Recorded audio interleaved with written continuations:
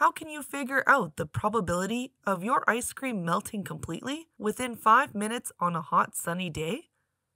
We know that the melting rate of the ice cream is influenced by different factors, such as sunshine, temperature, the amount of ice cream, its consistency, and its sugar content.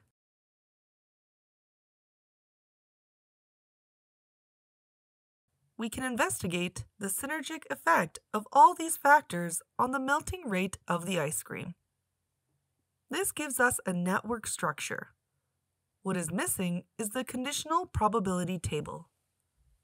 To obtain the conditional probability table, however, we need to estimate a lot of probabilities on different combinations of the given factors.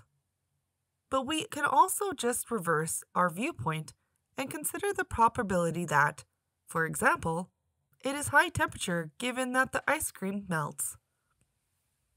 To have these simple conditional probabilities as the network parameters, we may naively assume that the factors are independent, conditioned on the melting rate.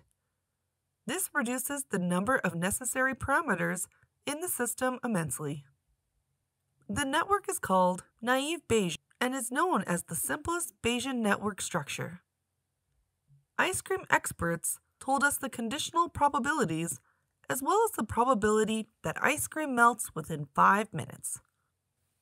Now, even if we only observe sunlight and temperature, we can find the probability of melting within 5 minutes by simply ignoring the other factors and use the conditional independence as follows: transforming the equation and inserting the corresponding probabilities from the tables, giving us a probability of 42.5%.